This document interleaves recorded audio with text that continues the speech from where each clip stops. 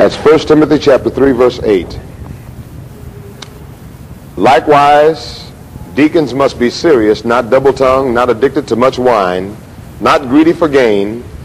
They must hold the mystery of the faith with a clear conscience. And let them also first be tested. Then, if they prove themselves blameless, let them serve as deacons. Verse 11, the women likewise must be serious, no slanderers, but temperate, faithful in all things. Let the deacons be husbands of one wife, and let them manage their children and their households well. For those who serve well as deacons gain a good standing for themselves and also great confidence in the faith which is in Christ Jesus. Verse 14, I hope to come to you soon, but I am writing these instructions to you that if I tarry long, that thou mayest know how thou oughtest to behave thyself in the house of God, which is the church of the living God, the pillar and ground of the truth. Great is the mystery of godliness, for God was manifest in the flesh, justified in the spirit, seen of angels, preached unto the Gentiles, and believed on in the world, and received up into glory. 1 Timothy chapter 3, verses 8 through 16 was read in your hearing. 1 Timothy chapter 3, verse 8, we're talking about the office, the official office of deacons. We've been dealing with a series on leadership, talking specifically about the eldership. I was asked this week to say something about deaconship. So this morning I'm going to talk about the word deacon, and tonight I'm going to talk about the office. But the word cannot really be separated from the office. Therefore, when we look at our text, I always like, as you always know, I like to look at the greater context in which our text is found. 1 Timothy chapter 3 is found in the context of the Bible, first of all. The Bible has an Old Testament, which is a revelation of human need, and a New Testament, a revelation of divine supply. An Old Testament, which is a revelation of shadows, a New Testament, which is a revelation of substance, according to Hebrews chapter 11, verse 1, or Hebrews chapter 10, verse 1. When we look at the book of 1 Timothy, here is a book written by Paul, the apostle, to his young son in the faith, Timothy. He was an understudy of Paul, picked up at Lystra, Acts the 16th chapter. Paul is training this young man how to be an effective gospel minister. And so this book is written to a minister who is going to minister to a church. So as the church, if you look at 1 and 2 Timothy, you'll notice that in those books you'll find that the church has a ministry to the world, but the minister has a ministry to the church. And therefore, as the church ministers to the world, the minister trains the church to be effective in her ministry to the world. And in reference to ministers, the greatest school that a minister can ever attend is not Pepperdine nor Southwestern, but it is the school of an older preacher. And so here we have the older preacher training the younger preacher. That is the New Testament concept of how ministers ought to be trained. We wouldn't have a lot of the problems we have today if ministers would go back to the New Testament and train younger ministers to minister to the church.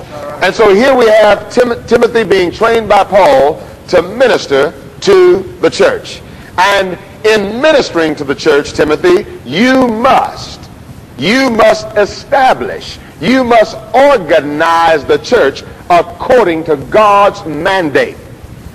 According to the mind of God, you must organize the Lord's church. And that requires that you set things in order that are wanting. That requires that you ordain elders in every city. That requires that you ordain deacons. Now, when we look at 1 Timothy, the entire book, we understand why. 1 Timothy chapter 1, verse 3, let's notice some of the background. the setting in which Paul said these things to Timothy. You know, Paul didn't just get up and say, you know, Timothy, I think you ought to ordain elders, you ought to ordain deacons. There is a reason why. There is a purpose. I tell my wife, please, honey, leave the checkbook at home. There's a reason why. There's a purpose, okay? Okay, don't bother the checkbook. There's a reason why. There's always a method. There's always a reason for something being stated in the Bible. Now, 1 Timothy chapter 1, verse 3, what does it say? Read it, Peter, please. As I urged you, read, when I left you where?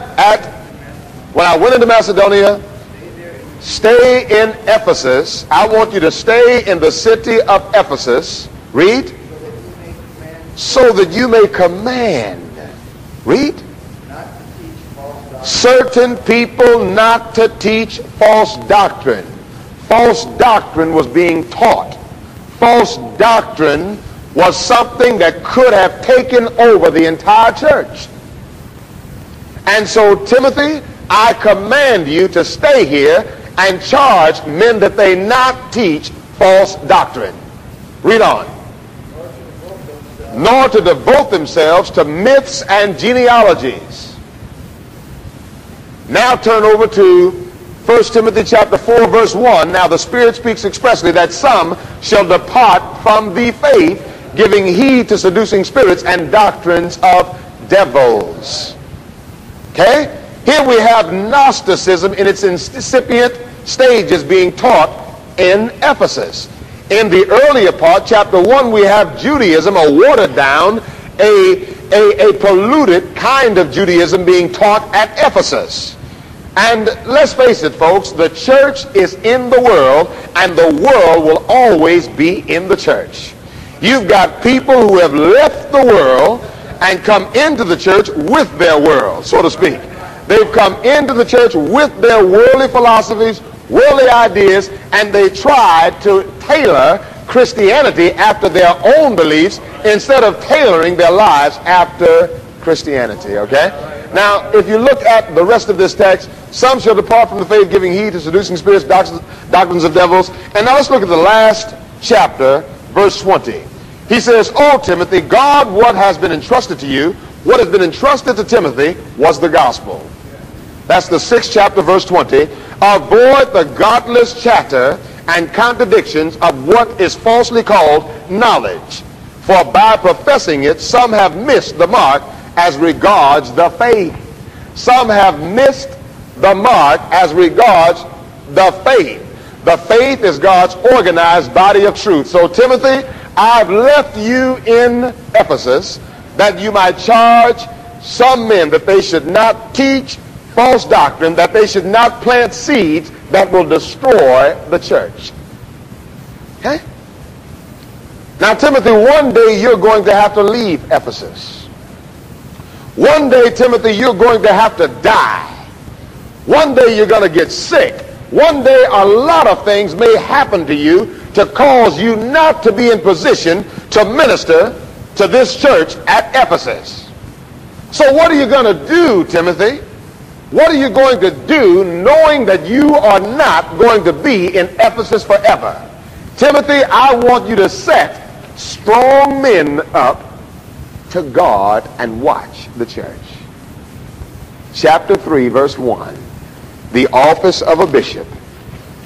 Okay? The saying is sure, if one aspires the office of a bishop, he desires a good work. Now, a bishop must be above reproach, husband of one wife, so on. He must manage his own house, verse 4, keeping his children in order, and then he must not be a recent convert, or he may be puffed up. He must be well thought of.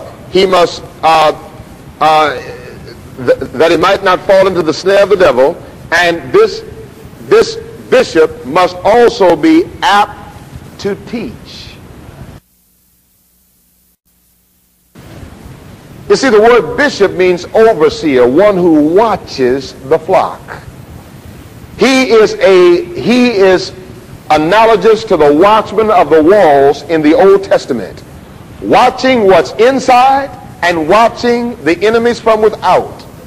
He is guarding the flock. And in order to guard the flock, he must know something about what the flock needs to be eating and needs not be eating. Timothy got it from Paul, and Timothy's job was to set up other men who would have it from him, so that when he left, the church would be in order. The church would be set.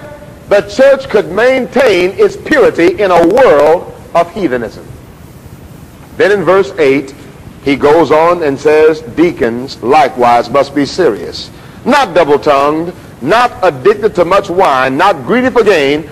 They must hold the mystery of the faith with a clear conscience. Wow. Now, from the background of this book, I understand why the requirements or the stipulations for eldership and deaconship is so high. I understand it now simply because of the heresy that was prevalent at Ephesus, and the heresies that are prevalent even in our day. Minister, you're going to die. You're going to leave one day. Leave some men, a plurality of men who can guard the church against false doctrine. These deacons were to hold the mystery of the faith. The word mystery is from the Greek word mysterion, which simply means secret, that was hidden in the Old Testament but revealed in the New. Remember, the Old Testament, revelation of human need.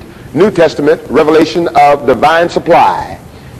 If you look at this faith here, the faith, it says, holding the mystery of the faith. The faith is God's organized body of truth, simply meaning the Word of God. Everything that God has inspired, which is the mind of God, according to 1 Corinthians chapter 6, chapter 2, verses 6 through 13. So the faith is the mind of God. The faith is God-breathed, 2 Timothy chapter 3, verses 16 and 17. The faith is the gospel, Mark chapter 1, verse 1. And the faith, God's organized body of truth, Jude 3. And so deacons must hold the mystery of the faith with a clear conscience. The text is only saying deacons must be men who accept the Word of God as the final authority in everything. Not their own opinions, but the final authority in everything. Then it goes on to say, and let them be tested first. Then if they prove themselves blameless, let them serve as deacons. They can prove themselves blameless by allowing God's Word to be the highest authority in their lives. You cannot prove yourself blameless if you don't let the Word of God be the highest authority in your life. We understand that Hebrews 11 and 3 says God's Word created the heavens and the earth. And we understand Romans chapter 1 verse 16 says that God's Word can create a new me. If God's Word was powerful enough to move a universe into existence, it's powerful enough to move a brand new Kinwood into existence. That's what we've got to say regarding the text. I want to take for a subject this morning diakonos. That's the Greek word for deacon. Diakonos. And I want to show in this lesson the biblical view of the diakonos, or the deacon. And my objective is that many of you in the audience who are men desire this position, desire this work.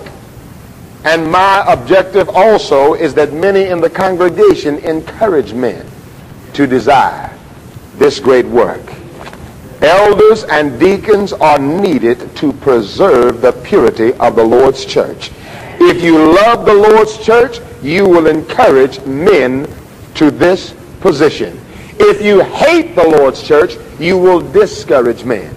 There is no middle ground. You either love the Lord's church or you love the Lord's church less. You hate it. You are either encouraging or discouraging. Now let's look at a few terms here. The idea of service. the idea of serving. That's what the term diakonos means. But there are several different Greek words which means service. Doulos. The Greek word for slave, simply meaning or emphasizing submission. Therapeuo, the Greek word for serve, which emphasizing serving a god or serving someone medically. The word therapy comes from this word. Therapeuo, or therapeutics, okay? All right? Latreuo, this is the idea of serving. Okay, this is medically. This is the idea of serving for wages. Okay? Serving for wages. And then liturgeo denotes service for people in general. If you look at Romans chapter 1 verse 1, Paul calls himself a servant of Jesus Christ, emphasizing his submission. You look over at Mark chapter 4 verse 24, Acts chapter 17 verse 25, we have men serving their gods. In Acts 17:25, you have in Mark chapter 4 verse 24, you have men, Jesus quoting the parable of the proverb, physician, heal thyself. And when he uses the word physician, heal, or serve thyself, he uses this Greek word here, okay? All right? And then lutreuo, you look at Hebrews chapter 9 verse 14, the idea of serving for wages as the priest did at the temple, okay? Then you look at the idea of Exodus chapter 28 verse 35, the priest and the Levites who served in a official capacity for the people. All right? Serving in an official capacity for the people. Then we look at this word diakonos, and according to Herodotus, father of ancient history, the word diakonos meant one that served tables. He was a waiter or waitress. When we look at Plutarch, he said this was a person who tasted foods for a king. He was a servant and he tasted foods. If the food was poison, he died. Okay? If it was good food, he said, here, king, eat the food. It's okay. Then when we look at the Greek mind, as far as any of these terms were concerned, it was a humiliating position as far as Greek thought was concerned.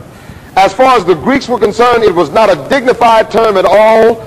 Ruling and not serving, the Greeks thought was proper to man.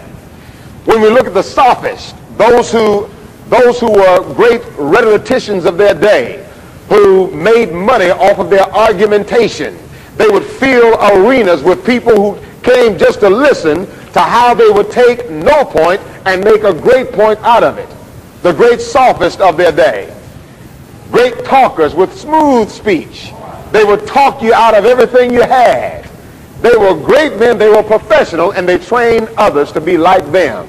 When we look at the sophist says concerning the idea of service, how can a man be happy when he is serving?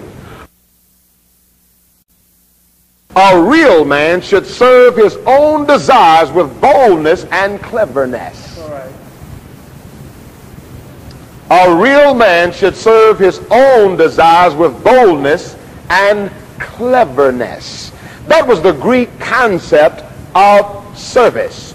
Always have a hidden agenda. Always serve for the reason of being served back, or serve because you're going to get something out of it. And when you find out you can't get anything out of it, quit serving. How many people do you know in this audience who are sophists? How many people do you know in the church who only serve for their own hidden agendas? How How many people have brought that concept of service into the church of my Lord and have manipulated people in the church of my Lord for ages? Think about it, folks. We've got men who talk good and will talk you into standing out in front, leave you out there by yourself, and use you until they've used you up. They continue to use you because it's something in it for them. That was the Greek concept of service. It was something to be looked down upon. It was some person to be manipulated. It was some person who, as Aristotle said concerning this word, he was a human tool. Cicero says of this word, he was simply not human. When we look at the Jewish concept of service, when the Jews looked at any of these words, especially this one, they looked at it as a word that brought honor. They looked at both master and slave as a person that could be honorable in certain circumstances. It was not a totally humiliating idea to the Jews. However, the Jews looked at it as a great honor to serve God, a great honor to serve other men, but they also looked at it as a way for them to merit and earn things. Okay? Turn to Luke chapter 18, verse 9. Luke chapter 18, verse 9. Okay?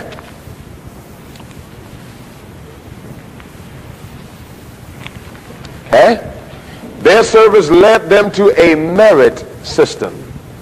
Luke 18, verse 9. Go ahead and read it, Aaron, please.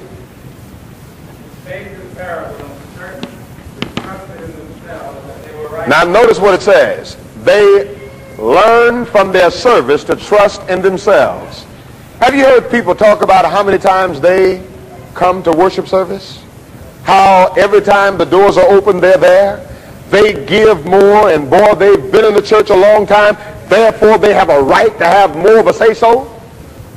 Therefore, they have earned the right to be excused when they act ugly.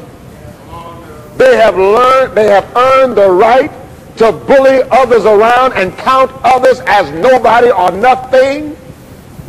This was the problem that the Pharisees and Sadducees had. This was the problem the Jews had. They served, but they had a hidden agenda. I'm serving to earn favor in God's sight. I'm serving so that God can look at me in a different light than he looks at other men. I am serving so God will excuse more from me than he will from others.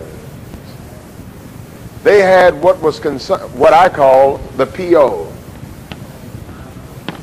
Performance orientation. Okay? Let's face it, folks.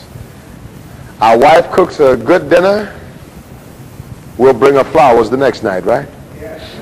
She performed well, just like a dog, we give her a bone, right? Okay, can we all say amen? We treat people like dogs, isn't that right? Okay, we treat people like animals. If they perform well, I will respond well. If they do not perform well, I will respond bad. Okay? Can we all say amen?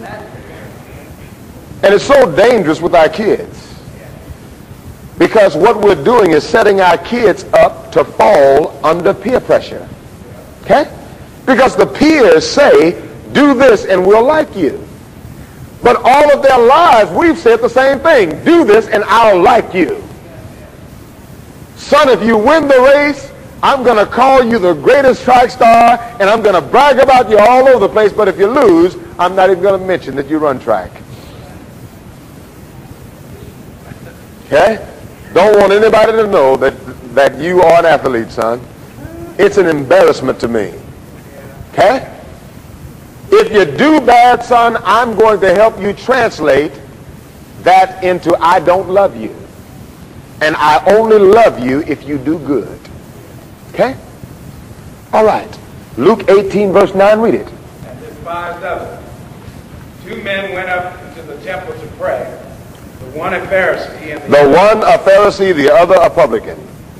The Pharisee stood and prayed thus with himself, God. Notice, he prayed with himself. He didn't pray with himself and God. Okay? Jesus is setting the book straight, okay? He only was talking to himself, okay? That prayer did not get out of the room, okay? That prayer didn't leave his head, okay? Didn't even get to the top strand of his hair. Okay, read. Prayed thus with himself, God. Prayed thus with himself, God, I thank you that I am not as other men are. That I'm not so bad of a guy. I'm all right, God. You ought to be glad to have me, God. God, look how privileged you are to have a person like me. I am a celebrity in your kingdom, Father. Father, do you want my autograph? Isn't that something? Look at the arrogance that their service produced. Look at the religious false piety that their service produced. It was the wrong kind of service coming from the wrong kind of motivation. Read. Extortioners, unjust, adulterers, I thank God that I'm not bad like these folks. I'm all right. They're all bad. They need you. I don't. Okay? They need you. I don't. They need your grace. I don't. I've earned the right. I've earned my position. God, you ought to be glad I'm here. Negating the grace of God. That was the Jewish concept. Folks, we treat one another like that. Okay? We treat one another like that in the church, out of the church. We treat one another like that at home. We treat one another like that on jobs. So basically, the idea of service that we have in our minds really comes from the Greeks and the Jews. Serve to merit. Serve for hidden agendas. Okay? Jesus gave the diakonos a brand new meaning. Jesus gave the diakonos a meaning that said that this person who served out of the motivation of love. Okay? Out of the motivation of selfless, sacrificial, and in spite of love. Let's look over at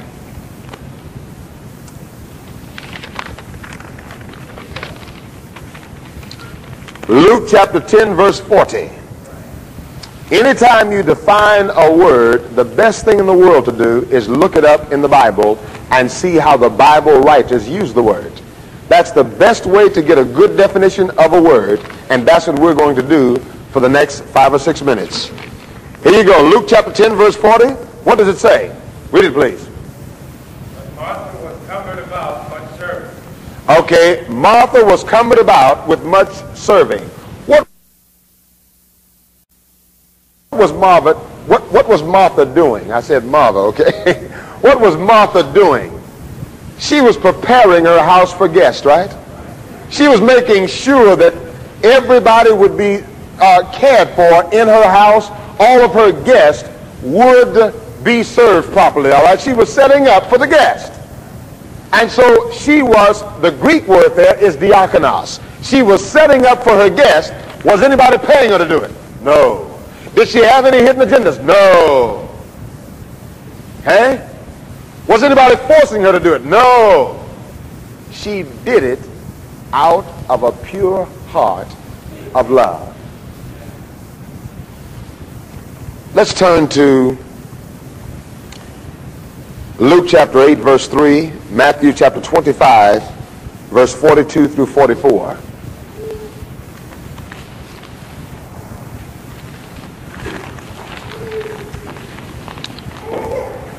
Luke chapter 8, verse 3, what does it say? Luke chapter 8, verse 3.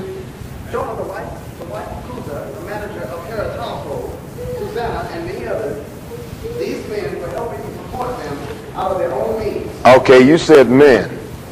The text says women. Can we all say amen? Women. These women did what? Read it again, Mark. These women were helping to support them out of their own means. Helping to support them. The King James says ministered. And the Greek word there is diakonos. They ministered. What did they do? Okay? What did they do? It doesn't say anything about serving tables. It doesn't say anything about being a waiter or a waitress in the sense that we think of it today. But in every physical need they had, water, food, clothes, they served them. They did it out of the context of love. They did it out of the context of seeing a need and filling that need because they were able to. Can we all say that? They did it out of the context of love, not expecting anything in return. Wow. That's hard, folks. That is hard. Now, let's look at what I consider the coup de grace of all of it. Matthew 20, verse 26 through 28.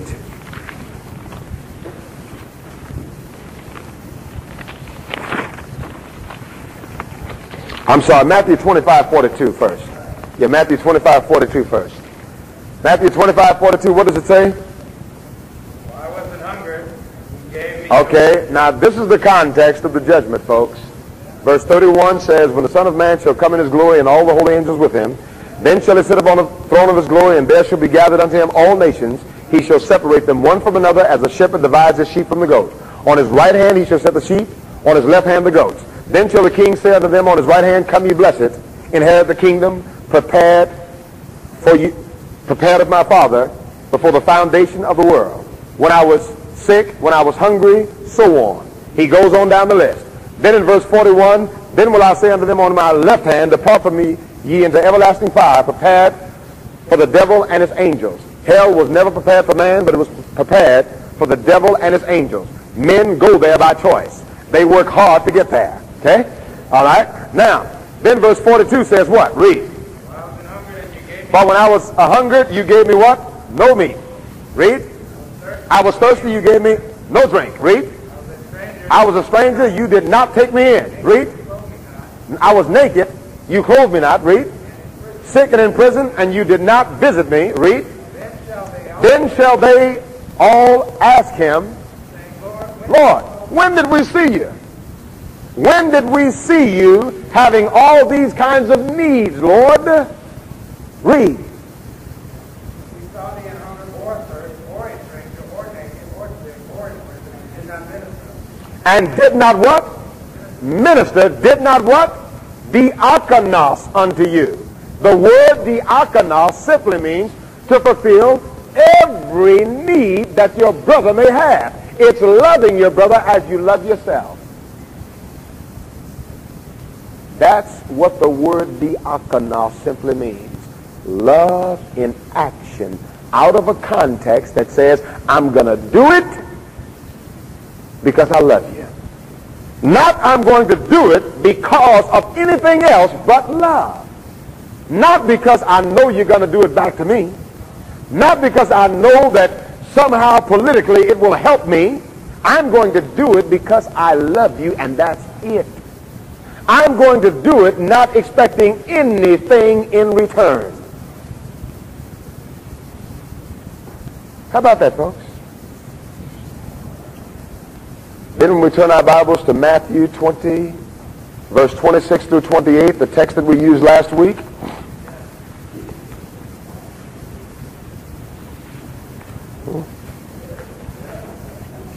Okay. Okay. Matthew 20, verse 26 through 28. Aaron, you got to read it, please. It shall not be so among you. All right. He's talking about servants, masters, right? It shall not be so among you. Read. You know, the Gentiles, they lord over each other, but it's not going to be like that among you. Read. Whosoever shall be great among you shall be your what? Your minister. The Greek word there is diakonos. The great men among you will serve, not expecting anything. Isn't that something? The great men among you will be servants of you. The great men among you will serve out of a context of love. They will serve you when you're sick. They will serve you when you're in prison. They will serve you when you're hungry. They will just serve and serve and serve, and never a because of except love. They will be big enough to love those who don't love them. 1 Timothy 3:8 says what? Deacon must be what? That kind of servant, right? Okay? Right? Okay? Let's read on Matthew 20. Go ahead. Whosoever will be chief among you. Whosoever shall be chief among you shall be your doulos, emphasizing subjection. Diakonos emphasizes love. Doulos emphasizes subjection. The emphasis of love on diakonos. Now let's look at our main scripture. The very next one. Even as the Son of Man came not to be what? Ministered unto, but to minister, and minister even till death, and give his life as a ransom for many. Let's look at the ministry or the diakonos of Jesus. There are a lot of people who don't want to serve in leadership capacities in the church because of what people may say about them, what some people may think about them. Can you imagine what people said and thought about Jesus? But in spite of it, he served. Remember, how about it, folks? Nobody likes to deal with anybody who is ungrateful. Okay? And Jesus continued to serve even the ungrateful. And when they nailed him to the cross, he said, forgive them, for they know not what they do. He gave up the ghost, knowing by giving up the ghost, it would secure their redemption. He could have hung on to the ghost. Okay? And the entire scheme of redemption would have been scrapped. Can you imagine that? He allowed, he said, no man take my life. John chapter 10, verse 13 through 17. No man takes my life, but I give it that I might take it up again. I give my life as a ransom for many. Talking about the great diakonos. When we talk about the word deacon, this is what we're talking about. One who serves unconditionally. When people come into my office telling me, Kinwood, my wife is doing this to me and she's not doing that, she's not doing that. And Kinwood, I tell you what, man, if she would just straighten up and do this and that, then I'll do this and that. That is out of the context of Christianity. You have missed the mystery of the faith. You have missed the Word of God, the mind of God. If my husband would only come home at night, I would keep the house straight. I would cook dinner. I would do all of those wifey things if he would. If Jesus would have waited on us, he'd still be in Jerusalem. Can we all say amen? He'd still be in Jerusalem waiting. If God would have waited on us, Jesus would have never hit the earth, right? He'd still be in heaven. I'm waiting to see some kind of kindness and some kind of beauty, and then towards me, God would still be waiting, waiting, waiting, waiting. And we'd all be lost. There would be no Church of Christ.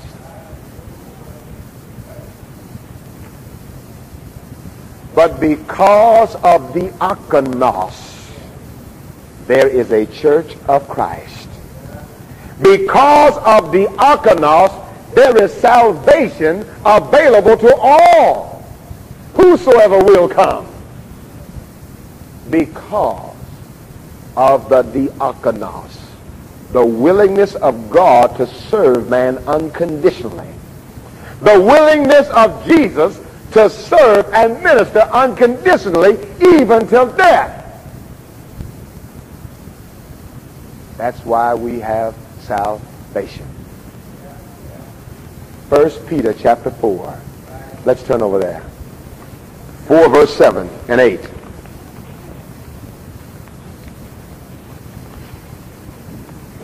The end of all things is here. Hold it. Will everybody get there? Okay. All right. Verse 7. I'll start at verse 8. Go ahead. Love each other deeply, because love covers a multitude of sin. Oh boy, you know something? You know, I've seen women in my lifetime that really, I mean, I don't see what anybody see in this particular woman, because of her hateful attitude, disposition, and because she doesn't take care of herself. But I've seen some guy come along and say, man, that's the prettiest woman I've ever seen. So I understand this text when it says love covers some things, okay? Okay, love covers a whole lot of things, all right? I mean, we know that in the natural realm of things, and Peter is saying, let it work in Christianity. That's what he's saying. Let it work, let it cover things in Christianity. Read. Offer hospitality to one another without grumbling. Read. Each one should use whatever what? Let's say it together. Gift. Each one should use whatever gift. Read. He has received to do what? Diakonos is the word. Love covers the multitude. Love one another without dissimulation. Love one another unconditionally is the idea here. Love one another unconditionally, and in your unconditional love, take your gift that God has given you and minister, serve without expecting anything in return. They don't appreciate me. They don't notice me. My name never appears in the bulletin. Nobody has ever given me credit for anything. That's all right. God sees you. Okay? Serve anyway. That's the context of Christianity, folks. Read. Faithfully administering God's grace. Faithfully administering God's grace as what? In its various forms. If anyone speaks. Okay. In the text of the King James, some of the Revised Standard also, it says that you are ministering or using that gift as a good steward of God's grace. You see, when you use your gift to minister to someone else, that person is receiving God's grace, because you are only a steward over that gift. And the word steward simply means that you are in charge of something that belongs to someone else. Okay? That's the definition of steward. So that means that the gifts that I have are not mine. They belong to God, and they were given that I might minister to others. And when I would hold them, I'm saying, God, I don't regard you. And God, I'm not going to allow your grace to affect a person's life that is in need. You are an awful person. Okay? You are a person who have stepped out of the context of Christianity. Out of the context of God, you are an unsound person, according to 1 Timothy chapter 1. 1 Timothy chapter 2. You are an unsound person. You are a person who is denying the faith. God's organized body of truth. You are not acknowledging God as the final say in your life, the final word in your life. Because you've taken what's his and you're treating it as though it is yours. And that's not true to the diakonos of the New Testament. Now let's go back to our text and look at our text in the context of this great word, which will deal specifically with our text tonight. It says, once again, deacons must likewise be serious, not double-tongued, not addicted to much wine, not greedy for gain. They must hold the mystery of the faith with a clear conscience. They must hold the words of God in their hearts with a clear conscience. Then it goes on, and let them also be tested, first warned. tested first. How are they going to be tested? You look around you and see people who serve anyway. They serve without flowers. They serve without compliments. They just serve anyway. Like I am to love my wife, not because of, but because God told me to, right? I'm to love my wife in spite of. If I'm going to regulate my life according to the Word of God, if I'm going to hold the mystery of the faith with a clear conscience, I don't have an option. God has spoken on the matter. I am not to hate, but to love her. I am not to hate, but love you. I don't care how bad you are, how much you badmouth me. When there is a need, I am to take my gift and fill it. Then it goes on to say he must be tested first. When you see a man like that, then if they prove themselves blameless, let them serve in the official capacity of deacons. Acts chapter 6. Let's turn over there. You have a ruckus in the church. The first church problem. Widows are being neglected of the daily handing out of hot dogs and biscuits. And verse 3, after gathering all the multitude together, pick out from among you 7 men, notice, of good reputation. You pick out men to hand out hot dogs and biscuits of good reputation. Churches tend to look at certain positions and jobs of service as menial, as something that is not that important. Therefore, we'll put our hands on anybody. And that anybody usually hurts the church from that position of service. This text says you don't ever grab anybody. You always grab somebody with a good reputation with the members.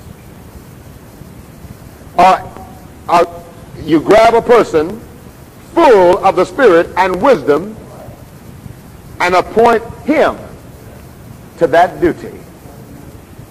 Folks, service is unconditional.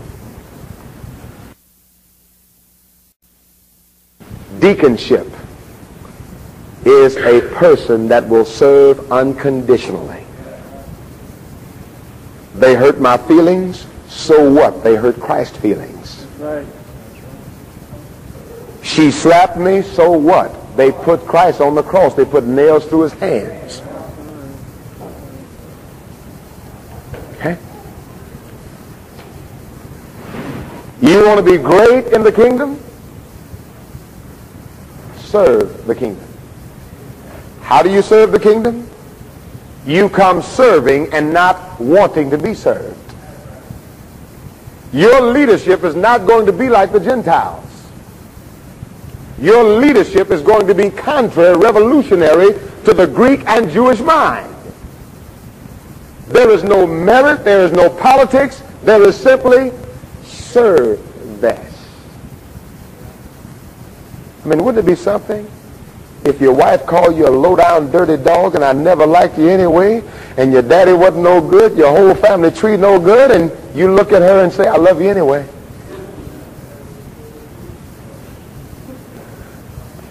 That's what Jesus did.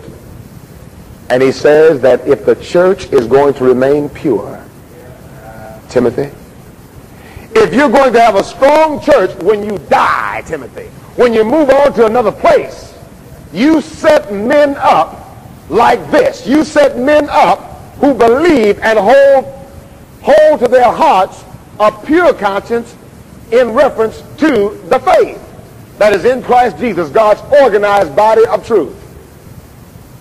These are not because of men. These must be in spite of men. Wow. Deacon. Great man. The diakonos. What have we talked about? Point number 1, the Greek and Western idea falls short. The Jewish idea of merit system, performance orientation falls short. Then we've looked at the revolutionary Christian idea of diakonos coming from a context of love. That's what Christ wants in us.